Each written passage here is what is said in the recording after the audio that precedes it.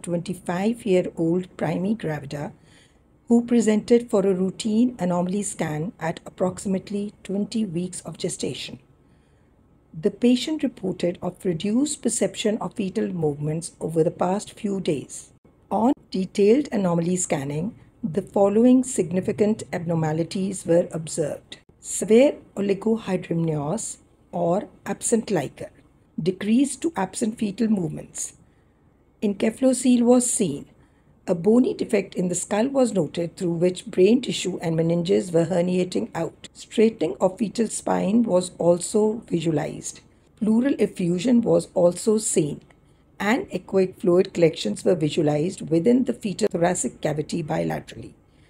Ascites was seen as free and echoic fluid within the fetal abdomen.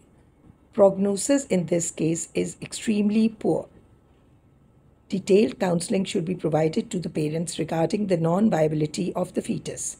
Further, genetic testing and karyotyping may be offered if termination is planned. Recurrence risk and folic acid supplementation should be discussed for further pregnancies.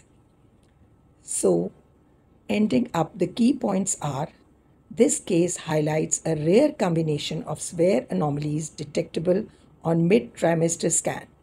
Early and detailed anomaly scan is crucial for timely diagnosis and parental counseling.